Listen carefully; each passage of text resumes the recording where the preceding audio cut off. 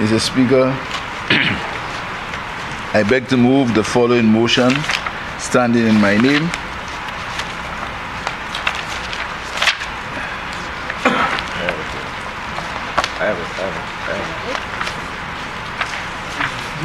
Whereas, no, Mr. Speaker. Whereas it is provided under Section 3 of the National Savings and Development Bonds Act, Cap 15.25, the Act, that by the authority of a resolution of Parliament, the Minister responsible for finance may raise by the issue of savings bonds inside and outside St. Lucia monies up to the amount of $2,400,000,000 for financing such capital or other expenditure and for such debt refinancing as he or she determines. And whereas it is further provided that under Section 4 of the Act, that the bonds shall be issued in such form and on such terms and conditions as the Minister responsible for finance directs. And whereas the Minister of Finance considers it necessary to raise on the regional government securities market or for private placement at a maximum interest of 7% per annum the amount of $32,100,000 for financing the 2023-2024 budget, the amount of $433,500,000 for refinancing existing debt. Be it resolved that Parliament authorizes the Minister of Finance to raise on the regional government securities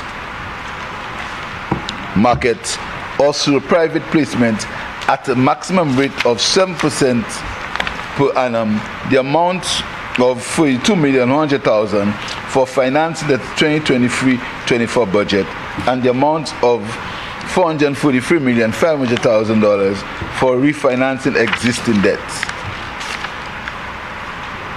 Mr. Speaker, the resolution before us today is to seek approval for the government of St. Lucia to borrow by way of bond financing as follows: $32.1 million for refinancing the 2023 budget for the issuance of bonds on the regional government securities market for private placement at a maximum rate of 7%.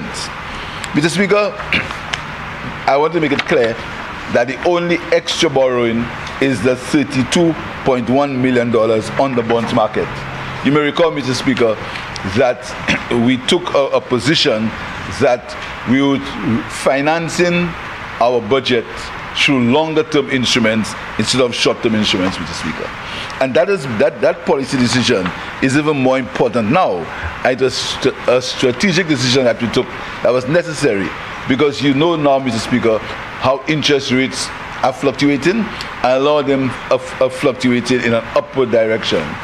So the decision to anchor governments, financing government's projects through longer-term instruments, Mr. Speaker, the wisdom of that decision is clear, Mr. Speaker. The resolution also seeks, Mr. Speaker, to raise $433.5 million for refinancing existing debt for the issuance of bonds on the regional government securities market or for private placement at a maximum rate of 7%.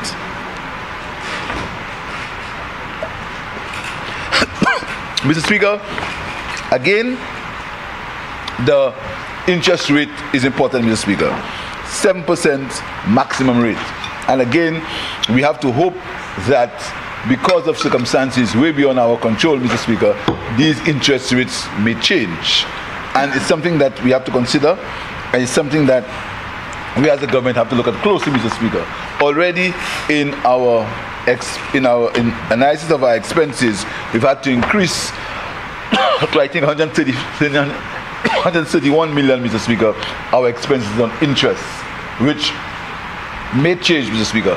And that is because of circumstances that we have no control over.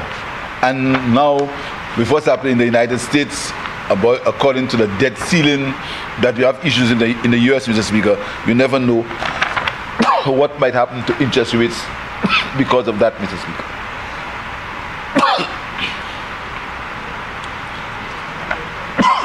Mr. Speaker, accessing funds from the RGSM has shown a reduction in the cost of borrowing to the government of St. Lucia. This is significantly beneficial in light, as I said, of the raising interest rates on the national capital market, Mr. Speaker. Government is optimistic of successfully undertaking the 2023 budget borrowing requirement of $42.1 million from the capital market to finance this year's fiscal budget, Mr. Speaker. Investor confidence in the government of St. Lucia papers remains high, and we're optimistic and we expect this to continue in this budget year, Mr. Speaker. This is the lowest amount which we had to raise on the capital market for 10 years. The recent GDP growth rate of 18.1%, coupled by the projected increased economic growth, have positioned St. Lucia for positive increases in revenue and grant funding, thereby reducing our reliance on debt, Mr. Speaker. Mr. Speaker, I want to repeat, because of the economic growth that we are experiencing in the country, because of the growth in revenue, Mr. Speaker, because of the overall management of the economy, there is high demand for St. Lucia's paper. There is very high demand for our paper, Mr. Speaker. The investors have shown confidence in our paper. That was happening last year and this year because of our projections, Mr. Speaker. And we believe that confidence will remain high and we will be able to successfully borrow the $32 million on the market, Mr. Speaker, on the RSM, based on our experience and based on what's happening in our economy, Mr. Speaker.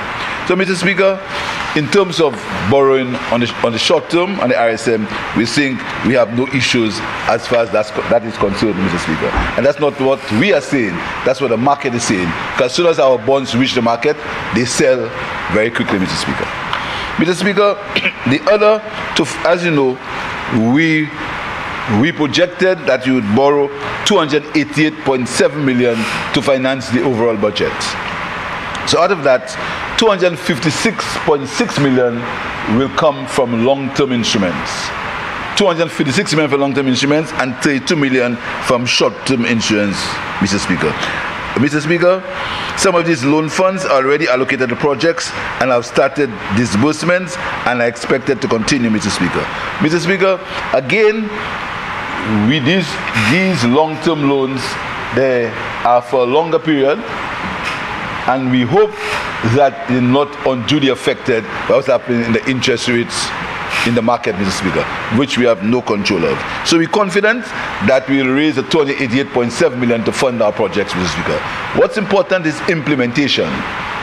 We have to get these projects off the ground, Mr. Speaker. The finance is available, but we have to get the projects off the ground, Mr. Speaker. And I urge every minister to look at the projects in their respective ministries and work with the permanent secretaries to get these projects off the ground. Our rate of implementation, Mr. Speaker, is still not what we are desiring, Mr. Speaker. And I come to a bugbear, which is the Millennium Highway project. The Millennium Highway, Mr. Speaker, is more than a year overdue. A project that funding is available, funding was available, Mr. Speaker, but we risk the worst happening if we cannot get this project going, Mr. Speaker. And I know the Minister of Infrastructure is on the ball. I have told him that we need to get some solution to this problem, Mr. Speaker. The time for excuses is over. We have to make or break. We have to make or break, Mr. Speaker, because a project of that importance cannot be 1 year overdue, Mr. Speaker, with no sign of completion. The bridge that was part of that project, the bridge is completed, waiting for the highway to connect to the bridge, Mr. Speaker. So, Mr. Speaker, talking about implementation, that project comes to mind. Another project that we have to deal with implementation on, Mr. Speaker, is the UBEC project, Mr. Speaker. Again, we have to ensure, Mr. Speaker, that in the UBEC program, unleashing the blue economy, the money that we have available for that project, the Ministry of Agriculture will have to ensure that we use that money for the purposes that the money was determined for. We have the financing available, we have implementation, Mr. Speaker. And I held a meeting with the World Bank this week, and they were lamenting the rate of implementation, Mr. Speaker. So much so, they have decided that they will help us in procurement, so we can get our procurement, do our procurement in a fashion that they can approve, so we can get these projects going, Mr. Speaker. Talking about projects, Mr. Speaker, the DVRP, which was the Disaster Vulnerability Reduction Project, that project is coming to an end at the end of next month. That was one of the largest grant funding, the largest funding, loan and grant funding that we've had for a long time. That project is coming to an end, Mr. Speaker. So we hope that the World Bank will, after the post-project review, look favorable upon us to see if we can extend that project, because there is still quite a bit of infrastructural work to do in the country, Mr. Speaker. So, Mr. Speaker, the word is implementation. That's the word, implementation. And we hope that this budget, our rate of implementation, can improve, Mr. Speaker. Mr. Speaker, the 433.5 million represents instruments maturing which need parliamentary approval. Out of the abundance of clarity, it is not new loans. It is not new money. It's a bonds that are in the system that need to be refinanced. That is not, it will not increase our debt to GDP ratio. Let me make it be clear, Mr. Speaker. Let me make it be clear. The 433.5 million represents instruments maturing which will need parliamentary approval for them to be reissued. It is not new money. The government's borrowing requirements, Mr. Speaker, are 288.7 million, 32.1 million in short-term paper, and 256.6 million in long-term loans, Mr. Speaker. Mr. Speaker, the Governor of St. Lucia is confident of successfully undertaking the 2023 borrowing requirement from the capital market to finance the budget. We believe, Mr. Speaker, that because of the buoyancy of our economy, we can maintain interest rates of not more than 7% to continue financing the budget, Mr. Speaker. So, Mr. Speaker, on this note, I would ask members to support us, Mr. Speaker, in looking for $2.1 million of new money and $433.5 million for refinancing existing debts for the issuance of bonds on the regional securities market, Mr. Speaker. I thank you.